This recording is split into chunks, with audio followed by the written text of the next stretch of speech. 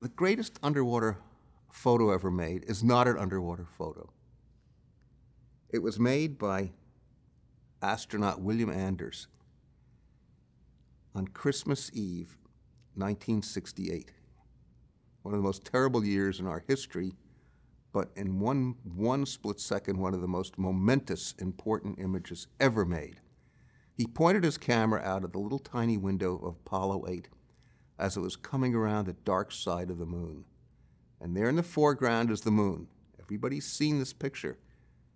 And in the background is the Earth rising, as it were, against the absolute black velvet of space.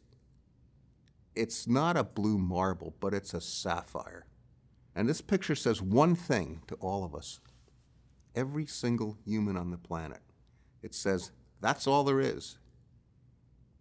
But for me, and a few of my colleagues, like Dr. Sylvia Earle, it says this is a water planet. She says, this is not planet Earth, this is planet ocean. And it is 70% of its surface. And blue is the color of life found nowhere else in the universe.